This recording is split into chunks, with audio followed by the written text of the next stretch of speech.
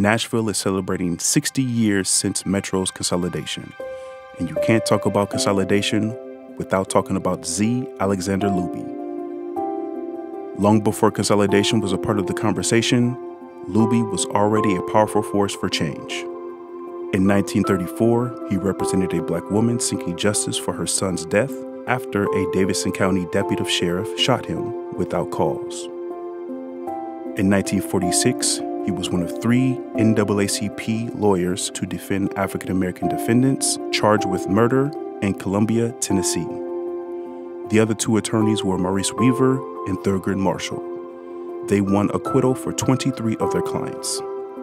Looby won a seat at the then Nashville City Council in 1951, one of 2 black members since 1911. He helped write 2 pro-consolidation charter amendments.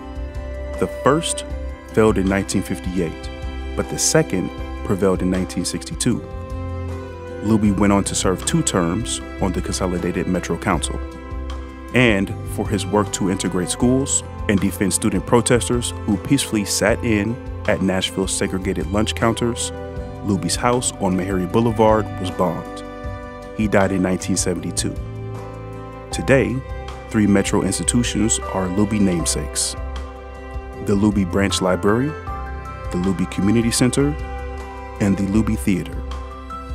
A special civil rights room and collection at Nashville Public Library celebrates Looby and other civil rights heroes.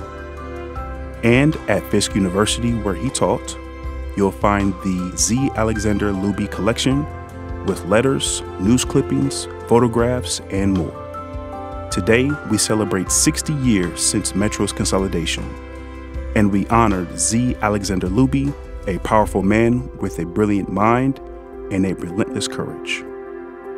A special thanks to Mayor John Cooper, Deputy Mayor Brenda Haywood, and the Metro 60th Organizing Committee, Carol Busey, County Historian, Deonna Layden, Special Collections Librarian at Fisk University, the Special Collections Division at Nashville Public Library, Greg Hall and the Looby Branch Library team, and Metro Parks.